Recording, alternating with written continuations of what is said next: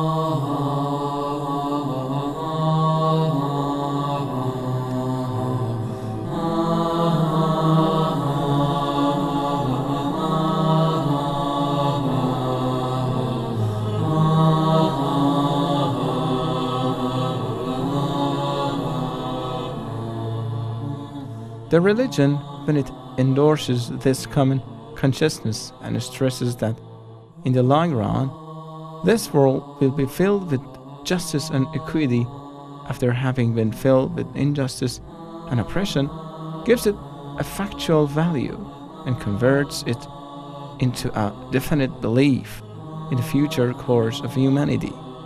This belief is not merely a source of consolation, but it is also a source of virtue and strength.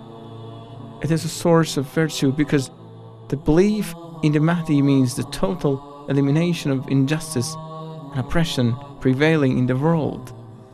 It is a source of inexhaustible strength because it provides hope which enables man to resist frustration.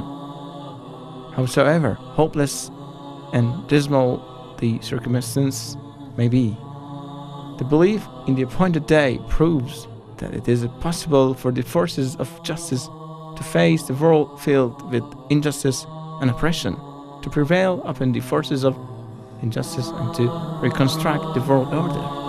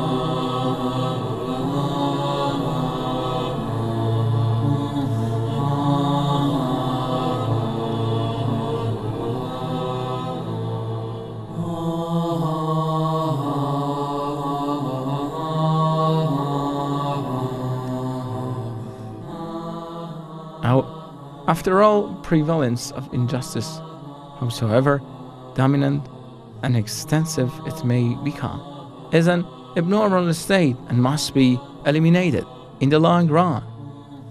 The prospect of its elimination after reaching its climax infuses a great hope in every persecuted individual and every oppressed nation, that it is still possible to change the state of affairs.